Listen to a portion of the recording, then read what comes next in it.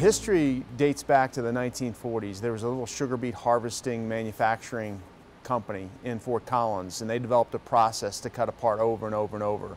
And that evolved into what we are today with a robotic welding systems company. We spun off from a big, large European conglomerate about 11 years ago. We chose the name Wolf Robotics to symbolize kind of the wolf pack. That was an idea that came from the company as we had to name ourselves something when we spun off from this large company. We liked the idea of a wolf pack, united, working together.